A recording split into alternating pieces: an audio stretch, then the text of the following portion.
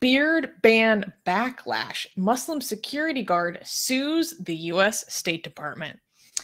The Council on American-Islamic Relations, or CAIR for short, one of our favorite organizations, is suing the U.S. State Department and Secretary Antony Blinken on behalf of the security guard Devin Brooks, who alleges religious discrimination. Brooks claims the department forced him to shave his beard, a violation of his Islamic faith, which he claims mandates a fist-length beard.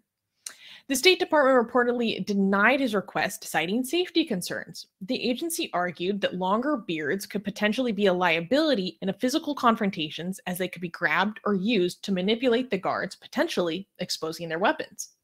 CAIR's lawsuits counters that these safety concerns are not sincere, as Brooks was allowed to keep a longer beard during his time at a different branch, the Department of Homeland Security. Brooks, who was taken off active duty and placed on administrative leave and unpaid leave, is seeking compensation for economic and emotional damages, among other fees. The State Department has yet to comment on the pending litigation. So let's make this very simple. There was a security guard who worked for the U.S. State Department. He wanted to have a longer beard as long as a fist. They said, no, you can have a beard, but it has to be trimmed to no longer than like half an inch. And he refused. He wouldn't do this.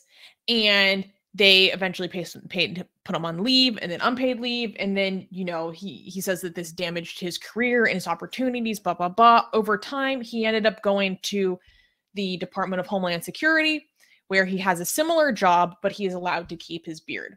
And now he is suing the former department that he used to work for discrimination. Now, this is really interesting to me because I actually have never heard of beards being mandatory for men. I went to go do some research on this. I could not find a single Islamic school of thought that mandates that men have a fist-length beard. Most of them say that it's recommended, but it's a personal choice. So I don't fully understand, is this an Islamic mandate, or can you just say that this is a mandate and then that's enough? Do you get what my question is? I'm like, is this really actually required? Like, a hijab is obligatory. That's not questioned, right? By any major school of thought. But the beard? I couldn't find any of them saying that it's mandatory. So that, yeah, what do you think about that? Says, I mean, there are some schools of thought within Islam that thinks it's mandatory. I mean, I just watched. Yeah, I mean, the Taliban beats the crap out of people who cut the, like, there are people in barbershops that the Taliban comes and beats the crap out of you just because you shave someone's beard, right? Mm-hmm. But so there are very rare schools of thought. But the thing is that, do we want to get into this conversation? I mean, like, for legal reasons, to go to see whether something is halal or haram within Islam? No, like, that's the Indian model, and I don't like it. Are we now to the point where we're trying to decide what's law based on what Allah has decreed upon? Like, I mean, playing that game. Like, if the argument from the U.S. government side should be like, "F you, we don't play religious games here in the government." That's what the answer should be.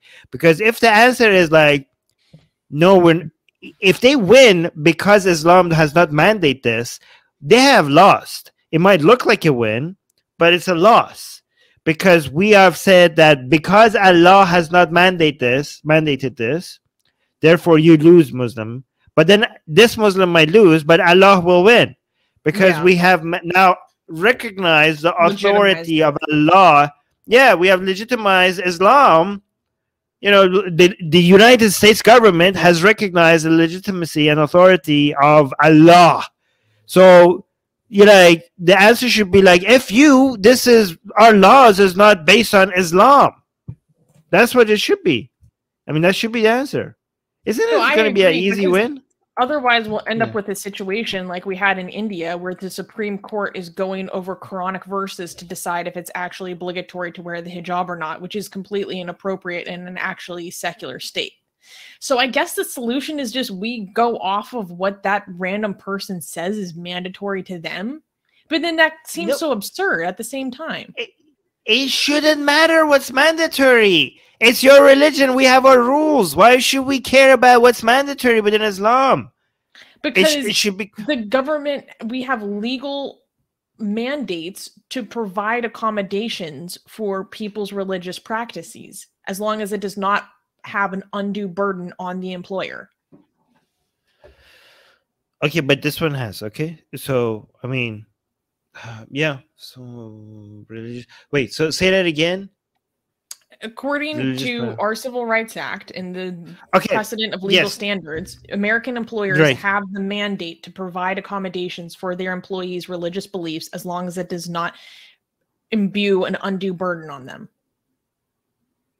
So religious beliefs means any religious beliefs they have, whether or not, that's okay if they say that, as long as it doesn't require for you to go check scripture. Like you could say like, that should be, if that's the case, you should be like, well, my religious belief is that, I don't know, I get to wear oh yeah, spaghetti, like whatever, what is that?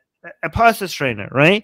Or I don't know, like a symbol of the flying spaghetti monster. So it doesn't matter whether it's in Islam or not, okay? You should be able to make stuff up as long as that's your religious belief, and it doesn't you know, put anyone in danger. They should respect it, right?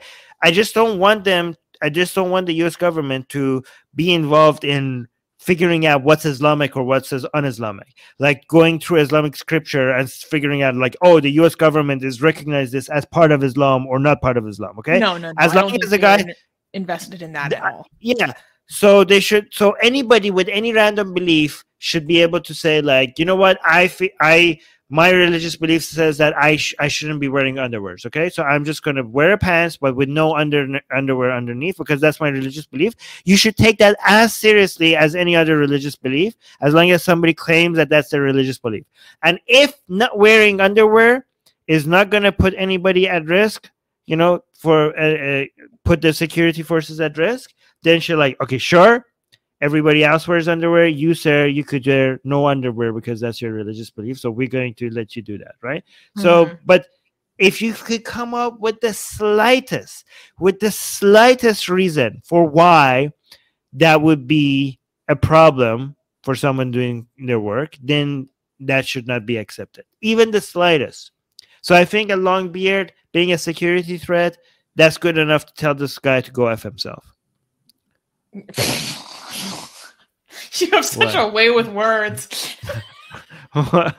Yeah, no, I think so. I feel like, no, you know, we said beards are security. Just go. Oh my God. That should be the official position of the U.S. government, saying, go F yourself. It's just kind of interesting to me that, like, I don't know, the standard of just someone being like, yeah, so this is mandatory in my religion, so you have to accommodate this. Like, that's the threshold, right? It's right. That's kind of wild to me. We don't get that privilege. Yeah. Also, a pasta strainer would not be a security risk at all, unlike a beard. You could take that thing out and hit something there. Okay, that's got to be against uniform code, though. No, but this is really funny. I mean, it's safer. Oh, go ahead. Pakistani Defense Force is saying the Taliban say that the beard is mandatory. Indeed, saying, remember, no beard makes you a woman. Yeah. No, I just without a beard, men could think that you look kind of like a woman and get turned on by you, and that's no bueno. So you got to cut that off, grow that out, get it real scraggly. Yeah, you're tempting women with your masculine beards, guys, and men. Yeah. And men, yeah. With those baby soft cheeks. Get my best-selling book, Why There Is No God, for free. Click on the link for it in the description.